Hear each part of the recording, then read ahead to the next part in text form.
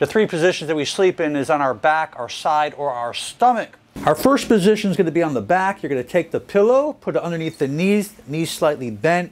This is a great position to stay in. This will prevent you from having lots of muscle spasm and tightness, particularly when you wake up. The second position is taking the pillow and put it between the knees, keeping the knees slightly bent if you're on your left or right side. You do not want to bring your knees all the way up in a full fetal position. By doing so, this will allow the pelvic, the lower back, and lower extremities to stay in line. The last position is on your stomach.